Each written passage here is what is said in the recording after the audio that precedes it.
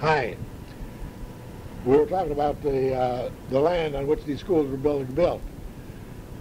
For example, the Grambua school it donated Herman donated a couple acres of land there for school purposes, and a school was built. The school was used. Now that was true in the Wisniewski school, the Centella school, the Grishak school, the Strisek school.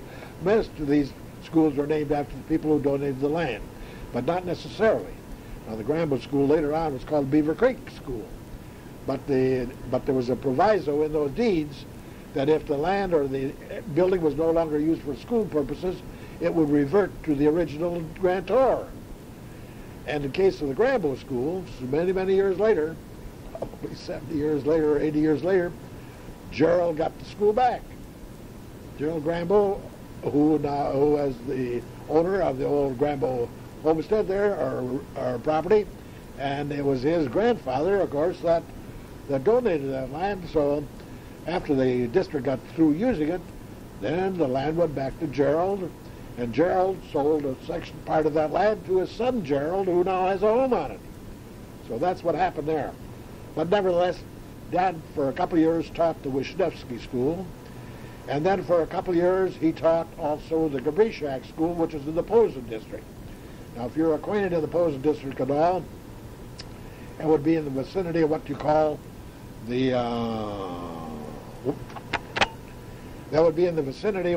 Flying Duck Bar, probably about 2.5 miles from the Grambua home, but in Posen Township. And as while he was at the school, teaching the school, that one of his students was Walter. He was a very, very successful businessman in Roger City and ran the Zagorski Plumbing and Heating, which was in the old Stephan building. But Walter was one of his students. Then he taught for probably 4 years, as I gather, at the Grambua school, which was, of course, only a couple of 100 yards away from the Grambua farm. And as while he was at the Grambua school, that he had some of his own brothers and sisters. He had Ed Grambua, he had Otto Grambua, he had Martha Grambua, he had Irma Grambua. Now, Willie was already out by that time, and he was through his grade. And so, now, of the Gramberg clan, he had Carl Gramberg, he had Dora Gramberg, he had Bertha Gramberg, he had Louise Gramberg. Now, Alma Gramberg was already through. By the time he came back there to teach, she was through the 8th grade, and she was working at the general store in Metz as a clerk there at the general store and post office. So that's how Mother missed out on that. Now, among his other students that he had while he was teaching in Metz were names that are very familiar to us who are acquainted in that area. One of his students was Uncle Herbert Hine.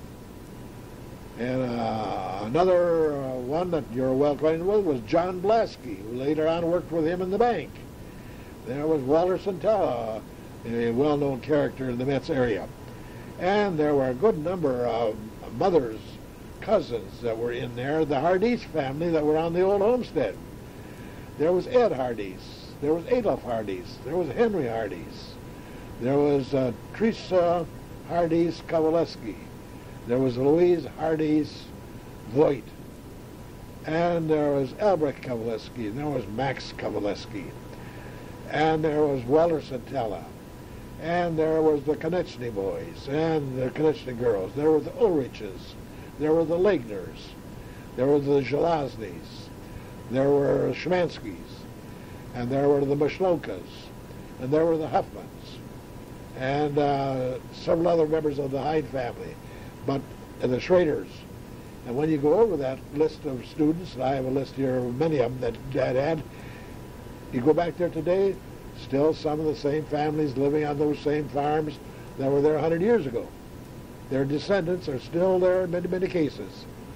And I know one right now. I only know one of Dad's former students that's still living, a fellow by the name of Irvin Schrader. He lives here in Roger City. He's about 93 years old, or 93 or 94 years old. And he's still living, but he said that he had Dad when he was the kindergartner of the 1st grade. He said he went there to the school. He said he couldn't even speak English because he said most of the kids in those days, for the time that they went to school, spoke their native German or spoke their native Polish.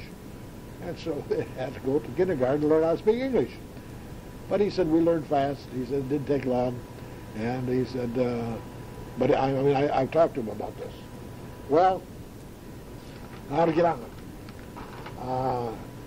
I don't know just how long Dad taught, but it just so happened that I know that after the first year he went to school at Central Michigan in Mount Pleasant to renew his certificate.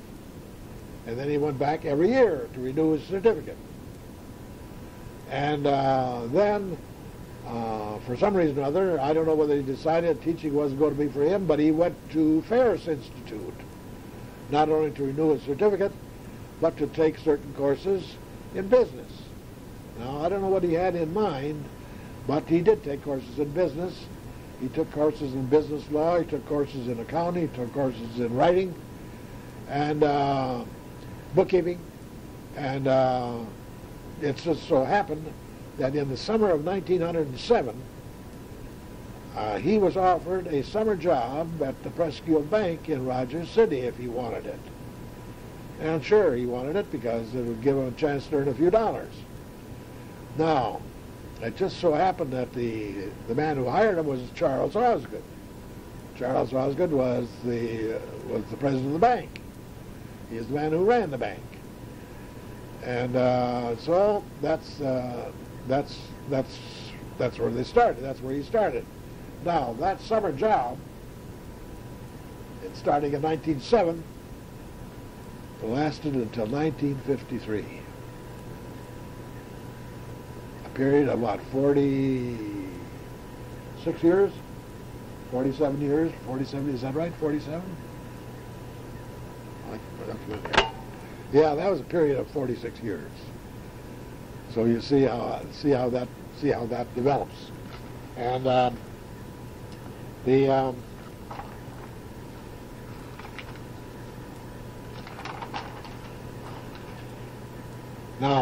while Dad mentioned one thing, that while he was at Ferris taking these courses, one of his teachers was Ferris himself, Woodbridge Ferris, who later became governor of Michigan in the period 1913-1916.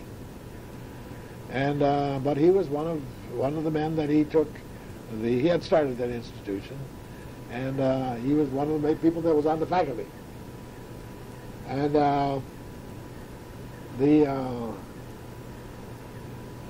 the summer job, as I say, turned into a lifetime proposition. And as you remember, that in 1908, Dad married Mother, and then a few years later, they bought a lot over there on 3rd Street, which was just at the end of the lot from where Osgood had built. And I don't know who Dad bought that lot from. I could look up on my deed, but I know that originally it was a part of the Gubb estate. A fellow by the name of Gubb owned that property, and but it was just at the end of the lot, which is now the Presbyterian Church.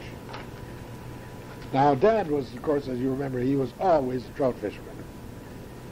And very often during the season, even when we were kids, he would be scurrying home and going fishing to Trout River, the Upper Swan, or the Silver, or Little Akyak.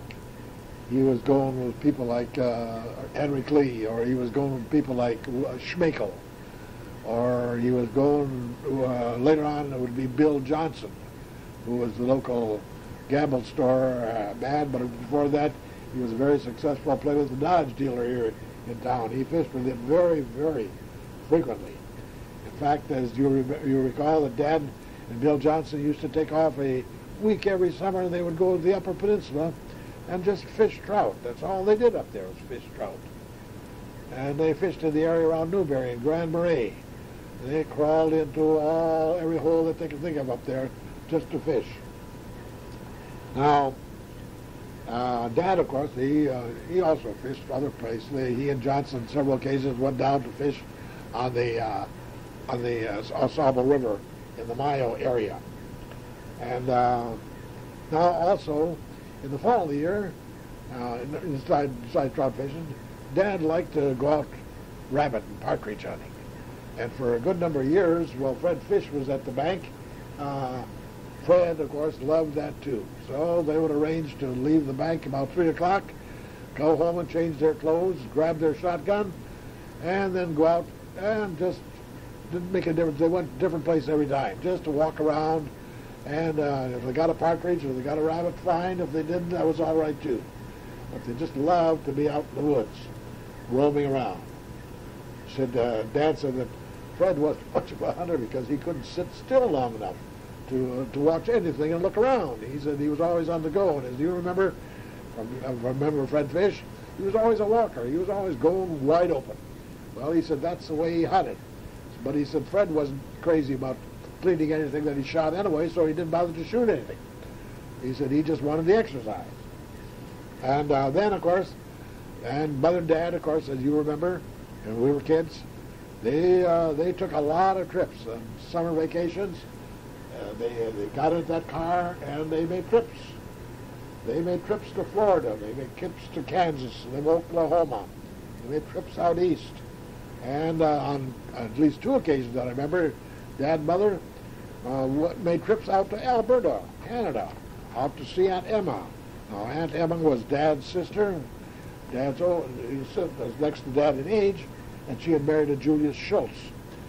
And along about 1905, after they got married, they went out to Alberta, Canada to homestead. That area became open to people, and so Emma went out there along with Julius, and then Julius's brother Ed and his wife, who was a sister to Uncle Gus, they went out there. These people both homesteaded sections of land out there, wheat farmers. And sometimes they made money, sometimes they lost money. But Mother and Dad went out to see him, and she said, my gosh, she said when we went out there, between the two families, there was like a reunion of Mets. It was enough to hold a reunion any time you went out there. And then occasionally, of course, these people would load in a couple cars, and they would come and they would spend 2 or 3 weeks here visiting their relatives and friends. They just didn't come to stay overnight. They came to stay 2 or 3 weeks a month. And of course, part of that time had to be spent visiting George and his brother George in Rogers City. Well, you'd get a whole carload of that gang come in, and they would settle down on you. And now, of course, there were other people that they would visit too in Rogers City. They'd visit the Schultz family, which some of them were still here. Julius's in the early days, Julius's mother was still here, and so there were other people that they visited, of course, that they knew. They knew a lot of people from having lived here as youngsters, and they, as I say, in they would come. Now there were times that in the early days they came back. The upstairs in our home had not been finished off yet. It was still a great big room up there, where all you had on that room, the back room that I mentioned before, had been completed. But the rest of the room was a great big basketball court up there, with nothing more than corn husk mattresses on the ground or on the floor. Well, that's where a lot of these people slept. Uncle Julius and Aunt Emma took the bedroom downstairs, and if they brought kids with them, they slept up there. Girls on one end and the boys on the other. Well, quite often, I remember on one occasion where Mother wanted to know, I'm going to sleep with all these people. So she arranged with a Mrs. Schultz, who was just about a half a block away. They lived right back to the Valentine house, the Bill Schultz, whether or not she could possibly put up Herman and Harry for a period of 4 or 5 days while she had all this company. And Mrs. Schultz said, why, yeah, sure, she had lots of room. She only had 2 kids left out of about 6 or 7 that were home. That was Ed and Ernie. And, of course, Ed and Ernie and I and Herman and I were all good friends. So we're for probably 4 or 5 days or 6 days or whatever it happened to be, we slept over at the Schultzes, and Mrs. Schultz usually provided us with breakfast, too. Well, she was happy to do that. And but, I mean, that's just the way, that's what you did. You just help your neighbors out. Now I recall that in the early days at home that we frequently had people over for lunch or supper. That was very common in those days. People would stop in. The grandparents would come from Metz, or Carl would come, or maybe Dora and Otto would come, or Herbine and Aunt Irma would come, or Gus Litke and Aunt Martha would come. And there were the old gang of Hardeeses from Belknap there that would come. There was Helen, and there was Louise, and there was Bertha, and there was Ed and Paul, and even old Grandpa. They would occasionally stop in for lunch. Now, and of course, my parents were doing the same thing. They thought nothing of taking a ride out in the country and stopping at the Hardee's, and if you were there for lunch, you stopped for lunch. That was all there was to it. That was part of the society in that day. That was part of the social life, these exchanges. And this was also true right within Rogers City itself. I recall frequently eating at the neighbors' Bertram's. I recall eating over to Valentine's. I recall eating over at the Conerts, which was just down the street, or at the Hassey family, or at the Schmeichel family. I mean, Polk family. I mean, you did these things, and they did the same thing to you. The Oswald Bruder family over here, and the Patzer family. And then there was the Art Grambua family, and there were a lot of places in town where you just exchanged, and the men usually after the drink they would play a little Spitzer, and the kids they probably played their own games too. I don't forget just what we played, but that was a part of life, a part of the social atmosphere of the day, and very, very common. Then of course my grandfather Dramber, he was in town frequently because he loved the kind of the political life. And for many, many years, he was a commissioner of the poor commissioner. That would be the forerunner of the present-day welfare society. There were usually in Prescott County at that time, I think there were 3 poor commissioners. There was a commissioner that covered the western side, in the Onaway area. There was a commissioner that covered kind of the middle area. And then there was a commissioner that covered the eastern area, and my grandfather covered the eastern area. He covered like Belknap Township. He didn't cover Rogers. He covered Belknap. He covered Metz, Pulaski, Posen, Craco, and Presqu'Île. And if there were problems that had to do with very, very poor folks, or somebody ran into tough luck or something like that, just like the welfare system today, they would go and see the commissioner and see whether they could get an assistance or aid. That's the way it worked at that time. And these commissioners usually reported in once a month to the headquarters, which of course was the courthouse here in Rogers City. And there they would review what had been going on with the other commissioners of the county. And so he usually arranged that one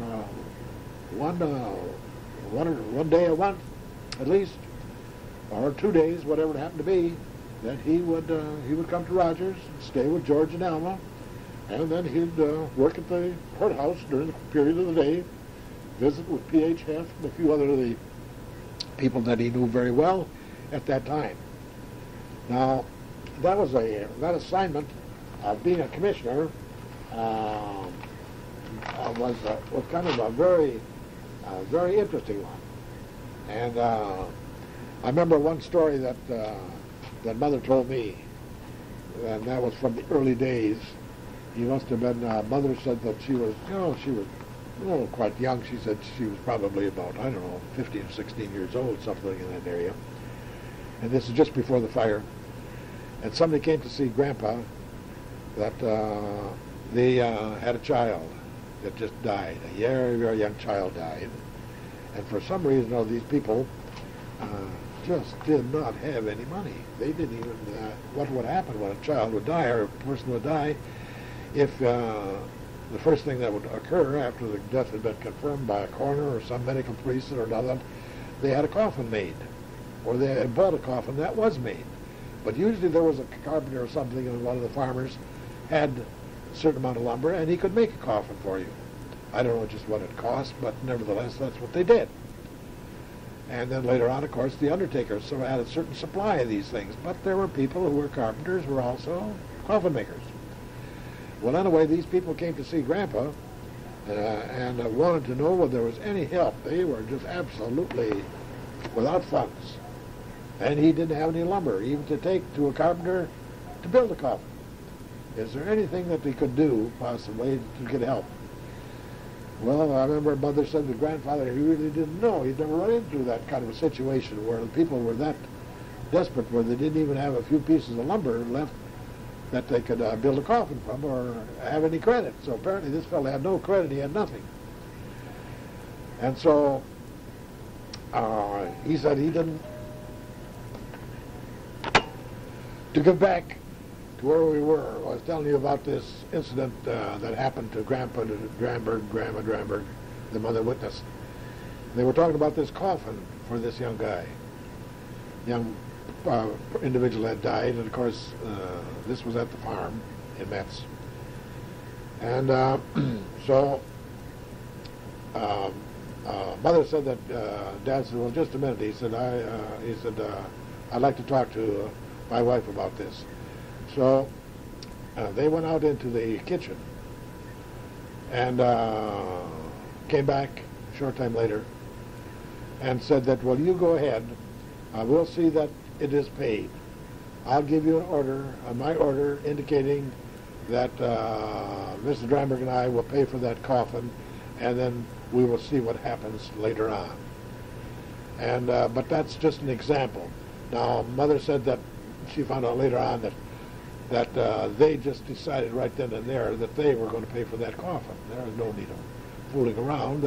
That's what money was for. Money was to help people. They were very, very liberal people. Grandpa Dramberg and Grandma Dramberg were very liberal with whatever they had. Well, that was witness to the fact that he took off about 9 months to spend with me in St. Louis, Missouri. Nobody was paying him. I mean, he was doing that on his own. But that characteristic of being able to give, even though you don't have much, was typical of Grandpa Dramberg and Grandma Dramberg. And some of that, I'm not saying that the other people didn't have it too, but of course I was witness to so much of this, that our mother, Alma Dramberg Grambel, had some of that same characteristic right in her. She gave away everything. Didn't have much, but she was willing to give whatever she had, and you know that as well as I do. Mother gave and gave and gave. She gave her wealth. She gave more than she should have to those who asked. And that was the same thing with Grandpa Gramberg. They never had much. My gosh, they had just all they had was the clothes on their back, really, even to the time that they died. Now, they never lacked anything, but they never had any big savings. They had no big account, savings account, or checking account, or I know that Grandma Dramberg, even at the time that she died, did not have any life insurance. It was just expected that Uncle Carl would provide that. That was her son. They turned the farm over to him. And also, that's true with our mother, Alma Grambua, who just died here a couple of years ago at the age of 102. She had no life insurance. You know that as well as I do. It was to be provided, and it was to be provided out of her state. Well, we finally scraped up enough money to take care of the burial expenses. The welfare department supplied her with, they could allow her to keep $2,000, but the total expenses of the funeral were well over $4,000. But that was managed. But you just didn't insure your wife in those days. That was standard for the course. I know my wife Marion only had a $900 life insurance.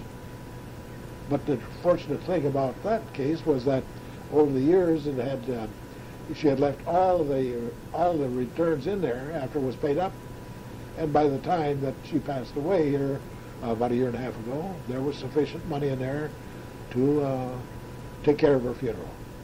Of course, her funeral was somewhat reduced of cost because her body was cremated. But nevertheless, that was very common in those days. You just didn't insure your wife.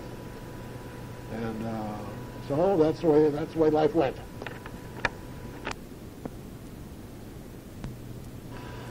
Now I want to go on today with more stories about our mother, Alma Grambua. We had mentioned before that at age 19 she married our dad, George Grambua. Now, George Grambua, of course, as we said, had been a teacher there at the Grambua school, but he never did have Mother as one of his students as he did the rest of her brothers and sisters. At age probably about 14, she started working at the Hardee's General Store in Metz. Hardee's, of course, the Hardee's boys were her uncles. And there she worked on a variety of projects. She waited on trade, and she took care of opening boxes of stock as it came in off the train to put on the shelves. And now I remember asking her, I said, well, just what did you have there? You hear about these general stores in the early days. Well, she said it was really a great big department store. She said it was almost like Sears Roebuck. She said they had a little bit of everything there that you could think of for a farm area.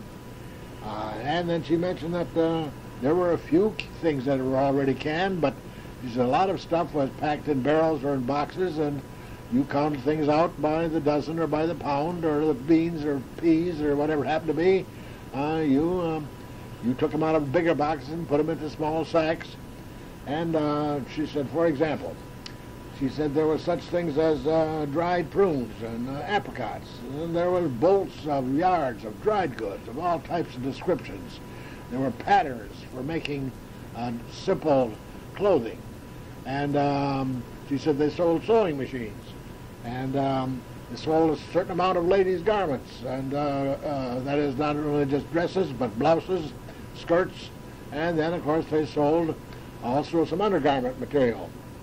And they sold needles and pins and thread and tobacco in various forms, whether it was smoking tobacco, whether it was chewing tobacco, or whether it was plug tobacco, and or cigarette tobacco, anything that was a form of tobacco they had there. And then there's also in the back area there was a good big store that they had there, and there's a back storeroom, and there was back sheds on top of that. And they even sold hay or straw, or brick or tinware, or they sold pipe and mortar supplies, or simple trowel tools, or simple garden tools, or simple hand tools, carpenter's tools, chalks and salves and eggs and butter. They sold cheese and simple candies, and pots and pans and kettles and cutlery and butcher knives and spices and kerosene lamps and kerosene. And lamp chimney supplies, wicks and lanterns, farm tools, even some plows and binders and mowers and discs, rakes and cultivation material, lumberjack supplies, tools and clothing, and even would order you order a lot of this stuff, and beds or furniture or chairs or tables. She said some of this early stuff that we had when we were married was ordered there at the general store. It came in by train.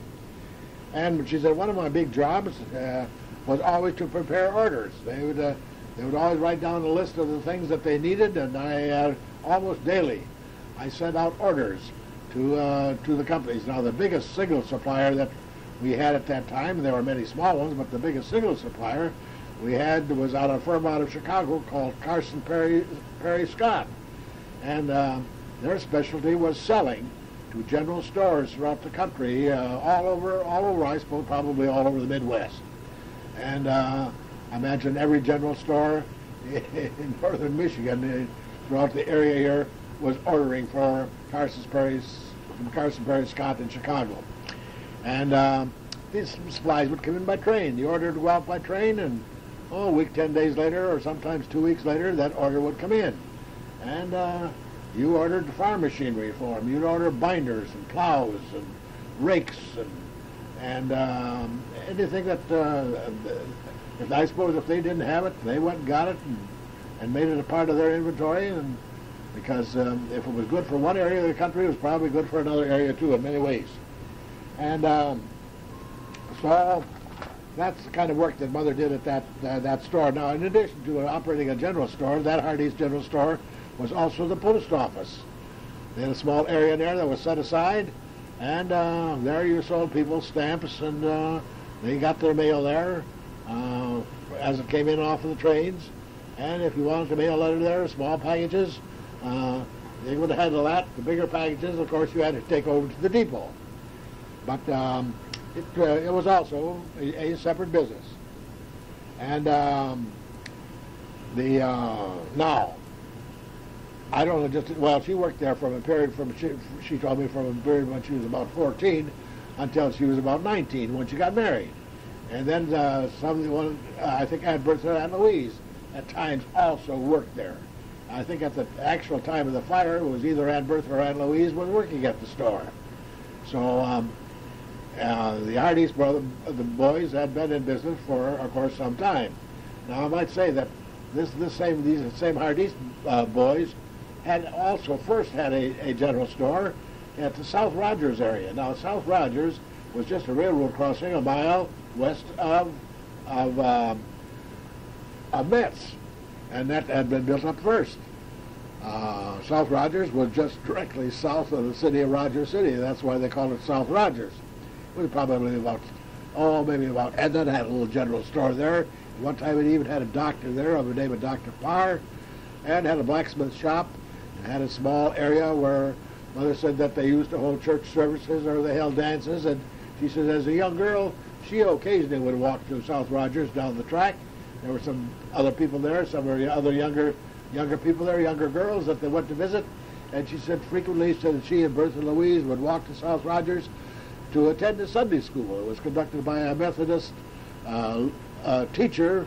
I don't know whether it was a preacher or not, but they conducted a Sunday school there, and she said as young people we wanted to take part in the things that other young people were taking part in. And she said some of the people that went to that Sunday school were like us. They were Lutherans, and some of them were Episcopals, and some of them were Catholics. Whoever lived in that whole neighborhood there, she said they all went to, because it was just kind of a social gathering. She said some of the Catholic families she remembers distinctly were there, were the Centellas, and were the Haskies, and the Konechnys. But she said there were a lot of young people there just like she was, and there didn't seem to be any, if there were animosities that created within the church areas, that came years afterwards. These people didn't have that in them yet at that time. Now, Mother, as a young girl, learned how to play the organ. Now, just how that all came about originally, but she took her lessons from my Reverend Teamy. Now, Reverend Teamy was the minister of the Lutheran Church in Metz there at St. Peter's. Now, he, on the side, he would give people lessons, and Mother said he had a good number of students. She said that took lessons from him. She took lessons, and now she says she doesn't. I don't remember just how she did that, how she practiced, whether she went to the church to practice, or whether the organist, or whether the minister. I think he had a separate organ in his home, and because he played of course very well, Mother said. And but these kids would come in there to take lessons, and she said it wasn't. She said there were a good number of them. And in some of those cases, she said these people, after the kid learned to play, the folks, if they had a little money, they bought an organ. And she said, now the Dramberg family, she said, I don't recall that there was a. I don't recall that Mother had an organ in the home, in the Dramberg home. But I know the Grambua house did have an organ. And because I remember it being there, well, of course, if they had one at the Dramberg home at the time that Mother was there, it was burned. But, I mean, after that, there was never an organ there where there was an organ at the Grambua home in Metz. Now, it is true that right after Mother and Dad were married. Shortly after they were married, after their new home over here on 3rd Street, that they bought an organ. Because Mother loved to play, and she could play very well. And she was quite accomplished. But she's, as I say, at about age 14, she started to play and be the organist for the St. Peter's Lutheran Church there in Metz. And she accumulated quite a size, personal library of organ music. Both the wordings in certain cases were German, some of them were English. Now, she kept all those books in the after years, and many, many years later, oh gosh, she was up near her 80s. She packed all those books up and she sent them to Hugh Grambua. Hugh at the time was living in California. I think he was working for the San Diego Sun-Times out there as a newspaper man, but he did have access to an organ, and I think Hugh has got all of Mother's library organ music. My mother used to play a lot as a youngster, as I remember, when I guess probably just Herman and I and Mother and Dad were home. But she would go in there and play by the hour on that organ, and then Dad learned. I don't know how he learned to play, but he could actually play that organ. And but Dad had an accordion. He had a small accordion, as you remember, that he didn't play too much in later years. But as a youngster, I remember he played quite often. He'd play that organ that accordion while Mother would play the organ. And there were times when the two of them played for company. Company would come over, for an evening meal or something like that. Singing, of course, was very, very common form of entertainment. Mother would play the organ, and then they would sing, or Dad would also get out the accordion, and he would accompany Mother, and they would have a little sing fest. That was very common. That was very common on the Metz farm, too, as I remember, in the Dramberg family. I recall being out there as a youngster when they would have some kind of occasion, event, a baptism, or a birthday party, or some event would take place, some anniversary. The neighbors would all come in, and I remember being right there. Here the men, my grandfather Grambua and grandfather Dramberg and Mr. Schrader, and probably all Mr. Schloka, Mr. Buzzik, Mr. Kowaleski. All the old men would gather in the kitchen. These fellows were, of course, all from Germany. And they would sing a cappella. Boy, they could really sing. They knew all the old military songs that came out of Germany. And not just military songs, but all the general songs, the old favorites. And they would sing by the hour. Beautiful, beautiful voices. And but that was a common form of entertainment. Just plain singing. And very, very common form of entertainment also in the early schools. I know that we used to do a lot of it when I was even going to high school. We'd have sing fests, usually every Friday afternoon for 15, 20 minutes. The whole upper class, 7th through the 12th grade, would get together in the assembly, and H.H. Gilpin would lead the singing. And we would sing for 20 minutes, a half hour, full blast, and everybody enjoyed it. But that was just part of the entertainment, and that's how you learned the songs. Mother had a great, great memory of all those songs that she learned as a child, all the poetry that she learned as a child. And I remember even being up in extended care and going in and seeing Mother. And she would be down in the general area there where they often the whole group meet. And Mother would be entertaining these people. What should she be entertaining with them? She was entertaining with poetry that she had learned as a kid. And she still remembered all of those poems that came from years and years ago. What a beautiful, beautiful memory. The same with songs. She knew the songs of all of those old hymn books. But of course, she had an opportunity to do that because she had been the organist for about 5 years at St. Peter's. And so she knew those songs in both English and German. But of course, she knew those early songs. Of course, that was all German in the church at that time, the early church. So, but she organ music was one of her specialties, and it's interesting to note that later on, after the kids came along, after George and Grace and the twins, the folks decided that the organs were going out and pianos were coming in. So they arranged to buy a piano, I think it was a Grinnell, as I recall it, and came out of Detroit someplace. And after we got that piano came in, well, then what to do with the organ? And I know at that time that organ was given to St. Peter's Church in Metz. Now, what happened to that organ since that time, I do not know. But I know at the time it was given there. Now, they did have an organ, but after all, this was a spare then. Now, somebody told me that at one time they had one of the organs was upstairs, where the choir often sang, and the other one was downstairs, which, of course, could have been very, very logical, because you do that in some churches even today, where you have a kind of a lobby where the choir sings from, and that's usually equipped with some musical instrument, some organ or piano, or now an electric organ, of course. So that wouldn't be at all unusual. Now, but she, as I say, to get back, she learned to play the organ from the minister in Metz. Now, I'll talk to Mother. I said, well, what do you people do as youngsters there? I said, as young people. She said, oh, she said, we would gather together at every opportunity, of course, and just meet and talk. And she said there was a lot of dancing. She said dancing was very, very popular. Now, she said, all you had to do is just have somebody who had a fiddle or have an accordion or have a mouth organ. And she said there were no ordinary dance halls. Now, there were a few places where they had dances at kind of town halls. But she said ordinarily if people just danced in their home, they just kind of clear out the furniture and go to it.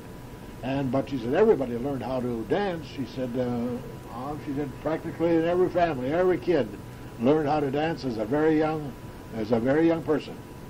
And she said that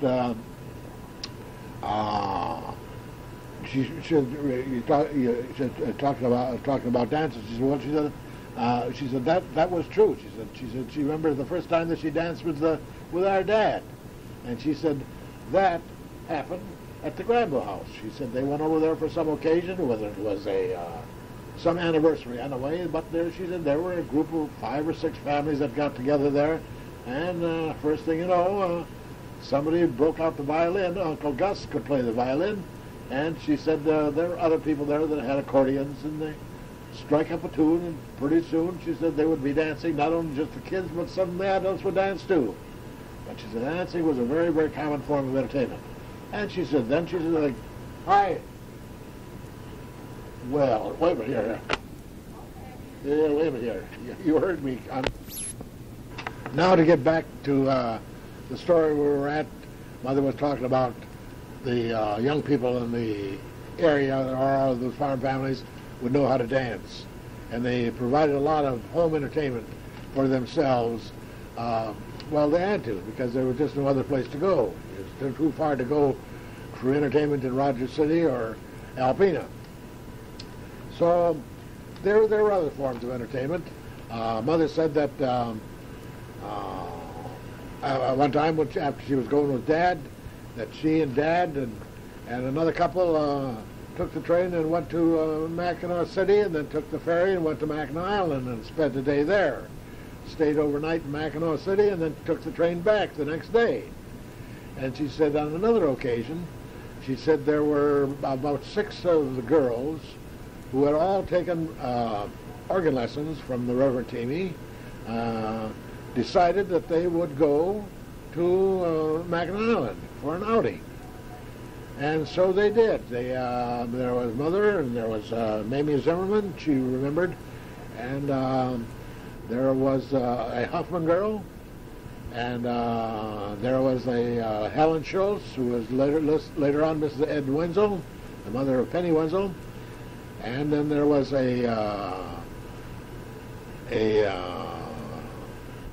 there were 6 of them, a total of 6. One was as I say, a Haskey, a Huffman, and I believe a Centella girl, but there were 6 of them. These 6 girls had all taken lessons from Teamy. So they took the train out of Metz. They went up through Hawkson, Millersburg, and Onaway, and Aloha State Park at Sheboygan, and up to Sheboygan, then up to Mackinac. At Mackinac, they rented a room in a home up there, a big room that had two big beds in it, and They left their luggage there, and then they took a ferry. They went to Mackinac Island. They spent a day on Mackinac Island, a little carriage ride, I suppose a little souvenir hunting, and also, of course, had to take a trip and go to see the Grand Hotel.